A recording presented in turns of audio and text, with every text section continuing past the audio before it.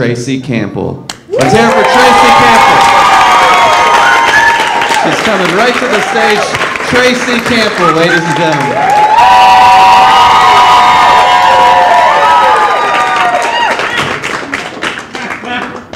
Hello. As if it wasn't terrifying enough knowing that I had to come here tonight and do stand-up for the first time ever, I also had, thank you for that chuckle, I also had jury duty this morning, yay! And I was in panic because I didn't know when I was going to practice my stuff. But then I looked around and I realized I kind of had a captive audience, so I thought I would stand up in the middle of voir dire and say to the judge in my best Law and Order attorney voice, "Your Honor, if it pleases the court, I'd like to test run a Nazi joke."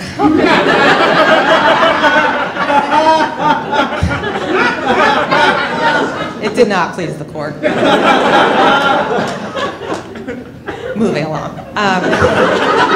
I work for a tech company, which means a lot of my coworkers are hipster millennial types. No offense.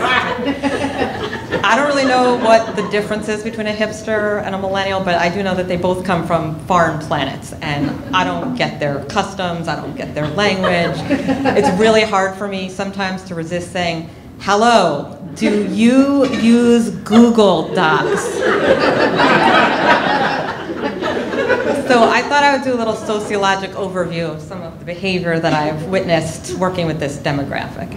And the first thing I noticed is how much hipsters love taking pictures of their food. I too eat lunch. I've eaten lunch every day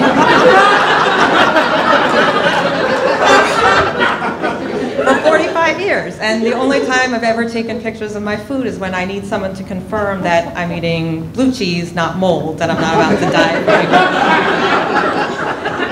But I will walk by my coworkers' desks and I'll see them with these really high-tech micro photo shoots set up. They'll have like a mini tripod and a mini, one of those little umbrella thingies and a mini backdrop, and they'll be saying shit like, "That's it, baby, work it, make love to the camera." And I look around like, all right, there must be a shrunken supermodel here, or we're doing a Smurf catalog that I don't know about. No, they're taking Instagram pictures of a fucking apple so they can hashtag it with stuff like "eat clean" and $8 Honeycrisp. Hashtag blarf. I don't get the food that they're passionate about. I was in the kitchen the other day and I heard this exact conversation. "Oh my God. This is amazing. Really? What is it?" "It's just plain brown rice. It has no flavor whatsoever, but it's the best thing I ever ate." Oh my God. Did I have a stroke, or do you two idiots have something really hot in your mouth? Because I can't understand anything you're saying right now. I saw another hipster come in drinking something that looked like a mix of baby formula and baby crap. I know it's hard to tell the difference, but I had to ask him what the hell it was, and he told me he was doing a Soylent cleanse. Why was he doing a Soylent cleanse? "Well, I'm preparing my body for the coming New World Order when the food supply is..."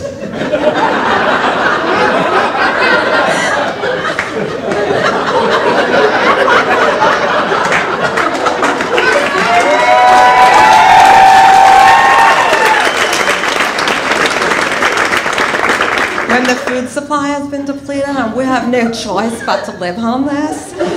Plus it's really big in the tech industry. It's good to know. Then he offered me a coupon for 30% off in case I wanted to buy my own supply of this appetizing looking beverage. But I said no thanks. If I drink that, I'm gonna Soylent my pants. They're also really passionate about their causes. Soylent guy busted me the other day for using plastic. I was just sitting at my desk minding my own business, and he came up to me and he was like, "You know, we have real silverware on the back of the office." And I was like, "Yeah, but then I have to walk to the back of the office, and I don't have that many good years left." And he's like, "But don't you care about the environment?" And I was like, not really, no. "But don't you know that every time you use a spork, you're like helping to slaughter an innocent wombat? Are you telling me that the dinosaurs died out because some T-Rex didn't recycle a Diet Coke can? Then there's the milk thing. I'm old, so I use cream in my coffee. That's how I was raised. Normal cow byproduct. But I'm shamed for this because apparently only nut milk is acceptable to hipsters. How do you get milk out of a nut? Have you ever seen a baby sucking the tit of an almond? Have you ever seen an udder on a macadamia nut? I don't know, I think this is lactose intolerance. I rest my case, Your Honor. Thank you.